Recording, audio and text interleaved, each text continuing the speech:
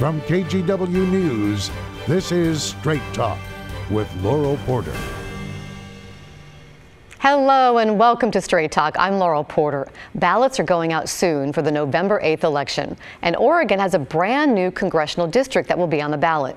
Following the results of the 2020 census, the state is adding a 6th member to Congress. In this episode of Straight Talk, we meet the two candidates vying for your vote. Democrat Andrea Salinas is a 3-term state lawmaker from Lake Oswego and a former congressional staffer. If elected, she could become, along with Republican Lori Chavez Dreamer in the 5th District, the first Latina member of Congress from Oregon. The Republican nominee is Mike Erickson, a Lake Oswego businessman who started the AFMS supply chain logistics company and is running as a political outsider. He's run for Congress twice before, in 2006 and 2008. Here's a look at the areas included in the new 6th district. It ranges from the suburbs of southwest Portland to Salem, Woodburn and Yamhill County, and Lake Oswego in Clackamas County. In all, the 6th district encompasses 5 counties. This race is being watched not just locally, but nationally, and has been called possibly the closest race of its kind in Oregon in a generation. Republicans say polls show Erickson has a substantial lead, but other neutral polls show a race too close to call, with Democrats having a slight voter registration edge. And this race has gotten pretty ugly, with Erickson suing the Salinas campaign and Salinas personally over a negative political ad he says isn't true. Tonight, we're pleased to have both candidates joining us. They've chosen to appear in separate segments and both by Zoom because of scheduling conflicts. And we begin with Republican Mike Erickson. Mike, welcome to Straight Talk. We appreciate you being here. Yeah, thanks, Laurel, for having me. Well, we'll get to that controversial ad I mentioned in a few minutes. But first, let's start with why you think you are the best choice to represent this vast new district. Well, I think the difference between Andrea Salinas and myself is pretty dramatic. I've been a businessman, job creator. I've either lived or worked in the district consecutively for almost 40 years. I started my company here in Tigard, Oregon 30 years ago. I used to work at Tigard Fred Meyer back when I was in college. I lived in Tigard and Tualatin. So for me, I've been around in this area here for almost 40 years, either working or living. Or my opponent doesn't even live in the district. She just moved here from California a few years back. So I think I'd be a better representative from that perspective, being from this community for a long time and going to Portland State and being here. But also, you know, the other issues, like I support backing our police and law enforcement officers. And I see my opponent has voted against many different legislations. A lot of them, 6 that I know of recently here, that really make it harder for police officers to do their job. I mean, interfering with an officer doing their job. If someone's like my dad, who's a policeman for 30 years, is being in the process of arresting somebody, Salinas passed a bill here recently that says those officers can't arrest somebody who's trying to interfere with my dad doing his job and arresting him. And also, like another bill that she passed was that was House Bill 3164. But also, she voted for forbidding police officers from making traffic stops and vehicle infractions, like your headlights are out or all your taillights are out and you're driving at night. And that could be a serious accident waiting to happen. You come up on a light and you don't see the person with their headlights out. But she voted to make it so you can't pull someone over. I mean, there's so many bills that have been passed, 5 or 6 that Salinas voted against, that make it really hard for police officers to do their job. And Mike, I'm going to jump in here so we can keep moving along. But I will ask Salinas about her position on crime, and she also says that her father was a police officer. We'll talk more about that. But I want to talk about something that's top of mind for a lot of voters, and that's inflation. And I want to let our viewers know we're taping this on Thursday, but President Biden is expected to be here Friday and Saturday. On Saturday, talking about inflation and how to bring down costs for Americans. And I'm sure out on the campaign trail, you've heard a lot about inflation from voters and the soaring cost of gasoline and groceries. What can you tell them you're going to do about it if you're elected to Congress? And why is your plan better than your opponent's? Well, as a businessman here in the district, I understand what small businesses and people are going through. It's tough right now. I mean, inflation's killing not only the restaurants and small businesses and the farmers. Our diesel prices, our gas prices are extremely high. It's the labor costs have gone up dramatically. As a businessman, I'm dealing with all those issues as well, higher labor costs. Those are important to everybody in this district here. So we need to do everything we can back in Congress to get inflation under control. We have runaway out of control national debt. Our government feels like they can just keep adding more to that. And we really need to manage our money in Congress and our federal dollars better than we are today. And I'll be a big part of that. We got inflationary problems, not just there, but supply chain. And then you've got our housing, and then you've got food prices. So all these things are a big impact on inflation. We need to do everything in Congress we can to get those under control. What would you do, Mike, what would you do specifically, though? What program, what votes would you take to try to bring down inflation and those costs? Well, two of them, I would be voting for all these indiscretionary spending bills that are just compiling onto our national debt. That's just wrong. We've added like, what, $6 trillion in the last 2 years since Biden's taken over. The higher the national debt, we got to pay interest to a lot of countries that own our debt. That's wrong. We really need to balance our budget and stay within our means. We don't have a taxation problem. We have a spending problem in Washington, D.C. The other thing is supply chain. I've been doing this for 30 years. Supply chain costs are passed on to consumers every day. Or if you order something from a FedEx or UPS shipment to your house, you're paying almost 20–30% more to have that product delivered to you, whether it be a food item, or whether it be an item you need for your house or your business. In the last 2 years since COVID, all the transportation costs have gone up dramatically. Some of them tenfold.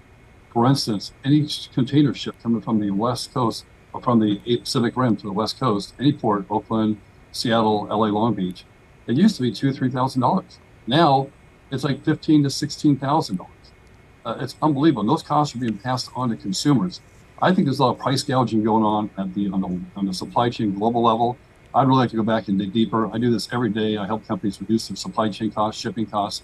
That's a big part of inflation. And so I like to be a hawk in that area, go back and do my best to curb those kind of inflationary measures that I think are controllable by us keeping a watch on them.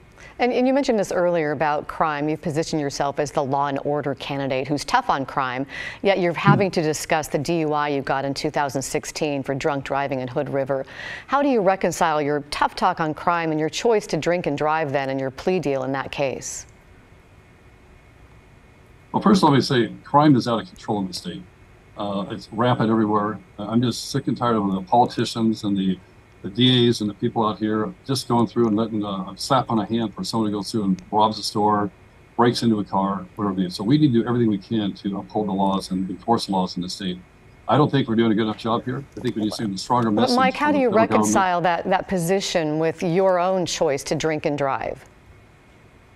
I've made one mistake in my life. If you look at my record, in my entire life, I've made one mistake.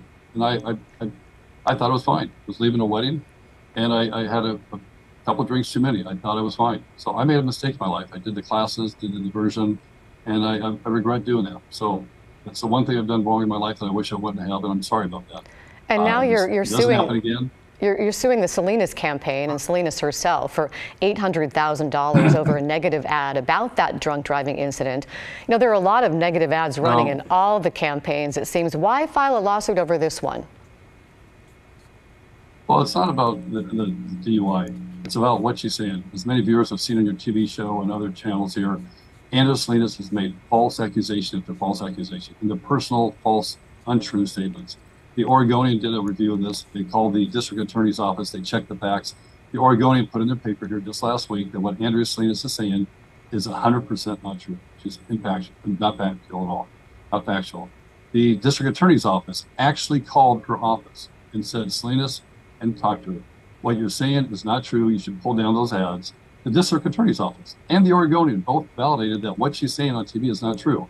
What she's doing is she's putting out negative, false lies on TV to get elected. If that's the kind of congresswoman you want, someone who'll lie to get elected, what would she do back in D.C.? She'll probably lie about other things. You know, she's from being a D.C. lobbyist and back in D.C. for many years. I'm just not going to put up with it. I've got a business here in town. I've got a good reputation. I've had one mistake in my life, and that issue there. The Salinas campaign says that police did cite you and accuse you of drug possession of that hydrocodone pill you said was your wife's, even though prosecutors didn't end up filing charges. So the Salinas campaign is saying a charge is a charge. What do you want the Salinas campaign to do? Oh, what you just said is not true. They didn't charge you with anything. In fact, it's not true. The district attorney called them and said, hey, in fact, what you just said, Laurel, is not true. The district attorney's office called them and said, there's never been a charge. We never even thought about charging Mike with anything. So that's completely not true. That's another thing. You're hearing her story and her commercials. They're complete lies. So I've got tired of it. I'm just not going to put up with her slandering me with these false accusations. And I decided to file a lawsuit to get her to pull her TV ads. That was the first thing I want to do, is just get her to stop these false ads here. Which I think they have. I think they're not running anymore, is what I've heard. Well, I'm glad she did. Maybe it's because of the lawsuit. Because it was just absolutely lies that she put on TV. I've never seen a politician in Oregon go that extreme on lying on TV. If that's the type of character she is, I'm sure a lot of voters out there do not want that person in Congress who don't lie that much. In your initial cease and desist letter about the ad, you also threatened to try to overturn the election if Salinas wins. That seems pretty extreme. Would you really do that? No, I didn't say that, actually. That's not the letter. My letter to Andrea Salinas does not say that at all. It says you should reimburse me for my TV ads to go through and reimburse me for all the TV you were putting on TV to rebut your negative, untrue lies on TV. We asked to get that. I had to spend a lot of money, hundreds of thousands of dollars to refute her ads on TV. That's what I asked for, and I asked her for a public apology. That's not true. Well, so what you're saying is not true. You wouldn't try to overturn. You wouldn't try to overturn the election. Let me ask you about another issue. I didn't ask you. You didn't ask. My lawsuit. No, I didn't ask you my lawsuit to her. Well, in Absolutely previous. not. Let me ask you about abortion. In previous runs for Congress, you've campaigned on a strict anti-abortion platform. What is your stance on abortion now? Well, let me just clarify something. I just make sure I'm really clear to you guys here. You know, and I think this is an important issue. Andrea Salinas, what she's doing on TV right now, is absolutely not true as well. She's making these false accusations. You know, and when it comes to abortion, I'm a common sense business person in most of my decision making. I think abortion, in the cases of when a mother's life is in danger, rape, or incest, should be allowed. I have 2 young children, and I really value the sanctity of life. Everyone has an opinion on this. And when does having an abortion go too far? My opponent, Andrea Salinas, believes you should be able to have an abortion all the way up to the 9th month. I think that's just wrong and extreme myself. You talk about extreme, that is probably the most extreme position out there. At what point do you think it should be? At what point do you think it should be illegal? Because you say in rape, incest, the life of a mother. But other than that, at what point do you think an abortion shouldn't be legal? I'm personally pro-life, raised Catholic, but every woman facing that decision will have to decide that on their own. Oregon Constitution protects that choice for women. You know, every state has its own decisions. I'm not running for Congress to change Oregon's Constitution. What about if it comes out? Let me just ask you, what about if it comes up in Congress? Would you pledge to voters you would not vote against a federal ban on abortion? Would you promise voters you would not vote in favor of a federal ban? The federal courts, the U.S. Supreme Court, ruled that that decision should not be at the federal level, and I would agree with that. So I would do everything I can to make sure the states have a say in that decision, not the federal government. So yes, I would not vote for Lindsey Graham's bill that you're referring to. And I just want to quickly mention. Like I said, I'm running for Congress. I'm running for. This is one issue. There are so many issues that affect every person. Their food they have on their plate, their gas, their health care, their housing costs. I'm running for Congress to get gas prices lower, make our country more energy independent. I'm running to get inflation and crime under control. Those are the most important issues I hear out there. And the TV ads that Andrea Salinas is running up there that are just absolutely false. She's trying to redirect the focus of her voting record. She's been absolutely wrong on almost every vote out there, including all the bills I talked about for protecting or supporting law enforcement. She's voted against all those. She just recently voted for tolling in Wilsonville on I-5. I just think once the voters hear about this is absolutely nuts. She wants to charge up to $5 for anybody going between Tualatin and Salem, the Wilsonville Boone Road. She just supported that and voted for that. I think when the voters hear that that's the kind of person she wants to eliminate all cars in Oregon, gas-powered cars, by 2035. She voted for that. Mike, I have to jump in here. I'm so sorry. We're out of time. We've run out of time, so I have time for Andrea Salinas. But I want to thank you for joining us. And if you want to know more about where Mike Erickson stands on the issues, you can look for more on his website, MikeEricksonForCongress.org. And coming up next, we hear from candidate Andrea Salinas and hear what she has to say on the issues and get her response to the lawsuit the Erickson campaign filed against her over that negative ad. We're back in 2 minutes.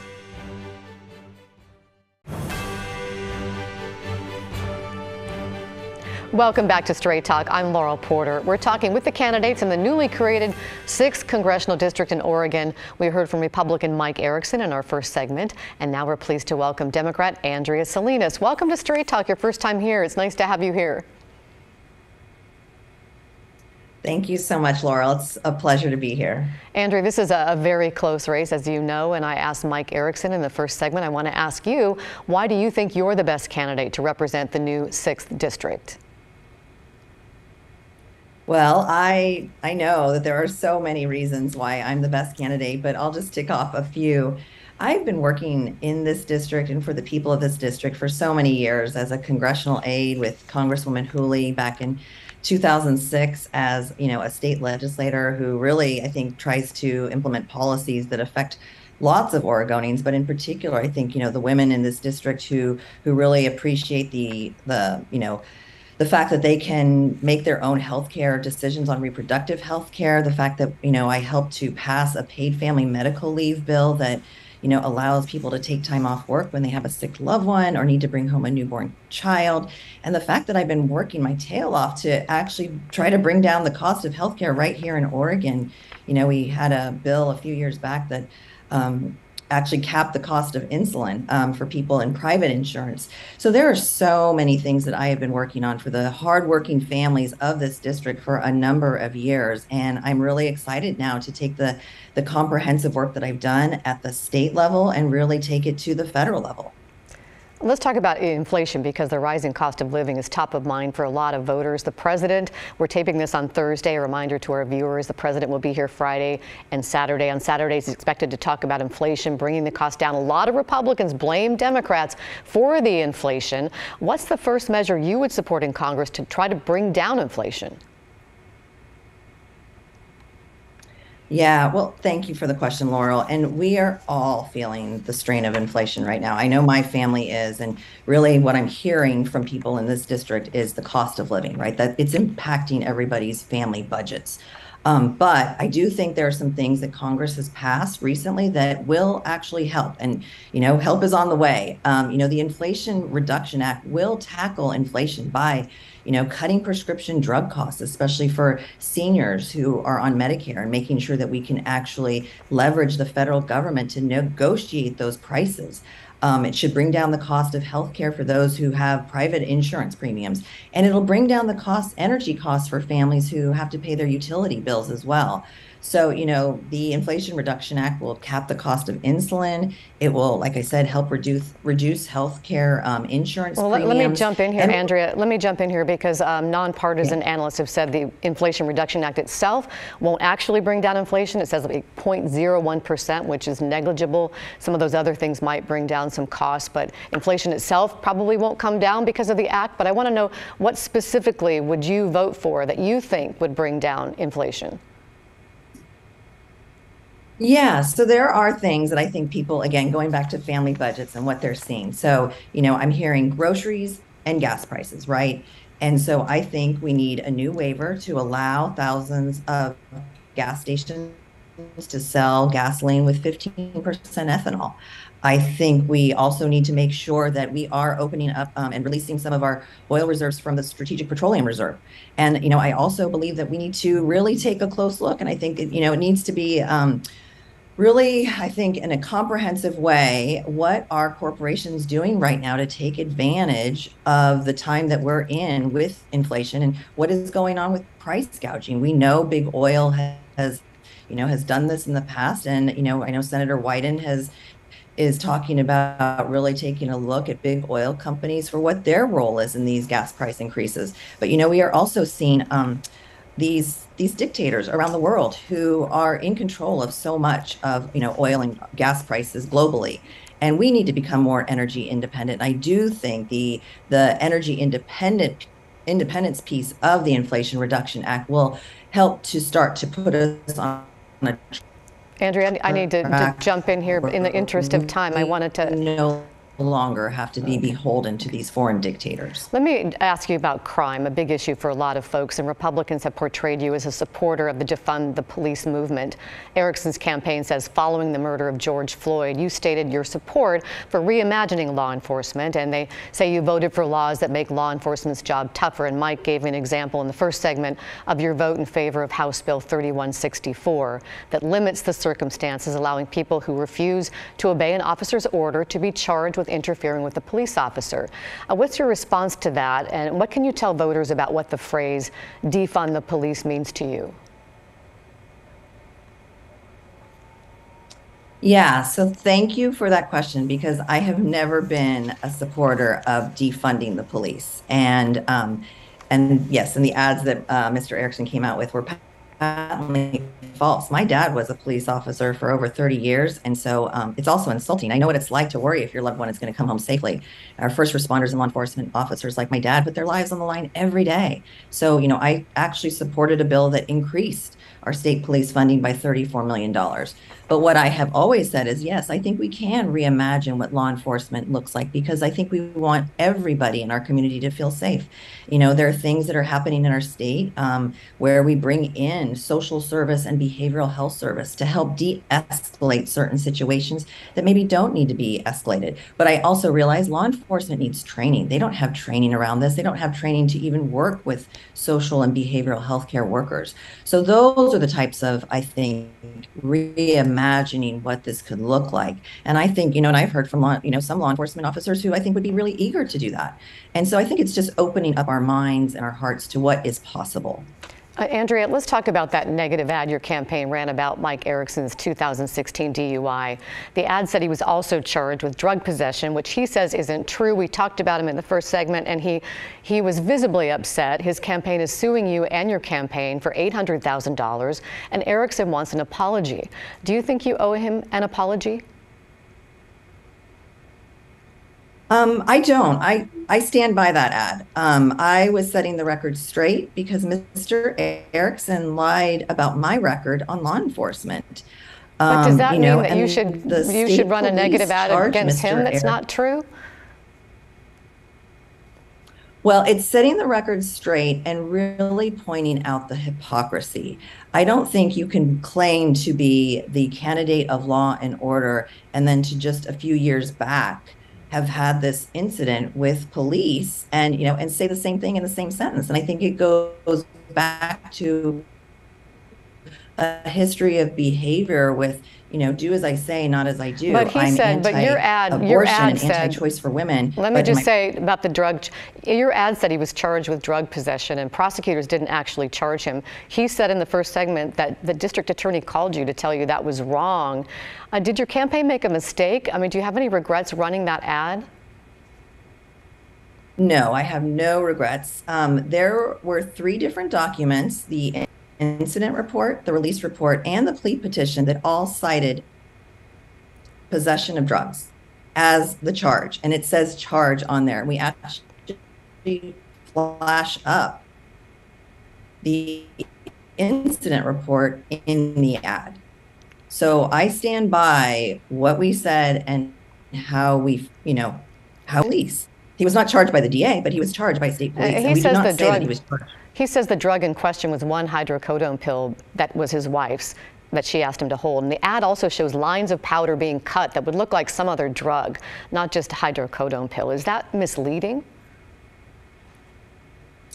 Well, I know from my work in behavioral health committee and working on, addiction issues that people who are addicted to hydrocodone, it is the #1 way of consumption is to I guess, chop it up and inhale it. So no regrets, no apologies for that ad? No. No. And are you concerned about the lawsuit he's filed? No, I think this goes back to, again, a history of saying one thing, doing another, and trying to portray oneself as something that he's not. And, and I think Americans and certainly people in the 6th Congressional District are tired of multimillionaires trying to lawyer their way out of something or trying to buy their way out of something. I think, I think we're in the arena. Let's play fair. But he came out and attacked me first.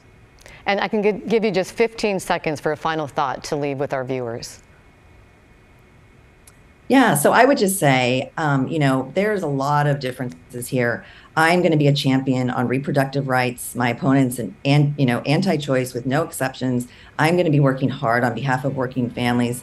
He's a multimillionaire who works on behalf of corporations in the 1%.